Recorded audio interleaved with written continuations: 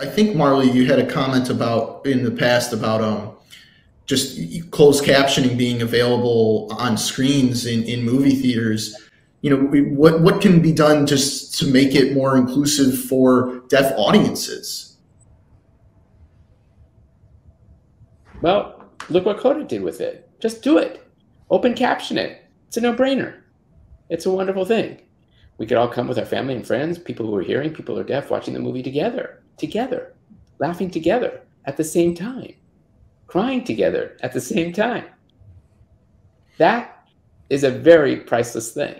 And I'm sure that once they see that how well we did it, everybody will pick up on it. I think, oh, go ahead. Yes, I agree with what Marlee said.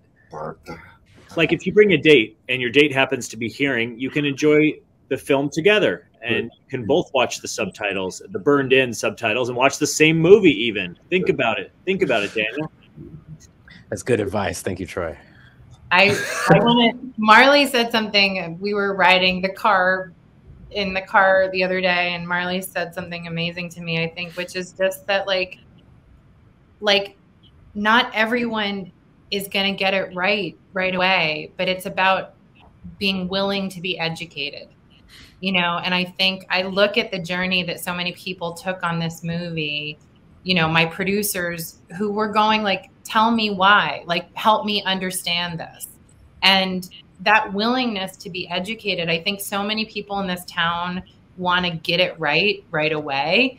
And like, sometimes you don't know, and you just have to know what you don't know and be willing to ask. Like, we had never done this before. I didn't know how this set was going to run. I didn't know how many interpreters we needed or where they needed to be. And we made mistakes along the way. You know, it was like, oh my God, there's no interpreter in the makeup trailer. That's horrible. Like, we need an interpreter in the makeup trailer.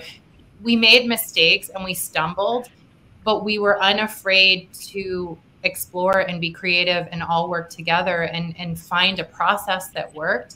And I think that's my hope. I hope that people kind of go, okay, what's it going to take to put a deaf writer in a writer's room? How many interpreters do you need there? Do they need to change out every few hours? You know, you shouldn't put a deaf actor on a set without an ASL master there, because as these guys said, having deaf eyes at the monitor who's functioning as your script supervisor, who's watching the signs, so that the actor can focus on their performance. They don't have to also be worried, oh, did I get that sign wrong? Because they'll have the person who's the equivalent of the, you know, scripty there to give them that note, and they can just be free and be actors. So I think some of it is just honestly being willing to be humble and be educated and to recognize when you don't know what you're doing, and to use collaborators from the community who can kind of help show you what you don't know and create a process that works.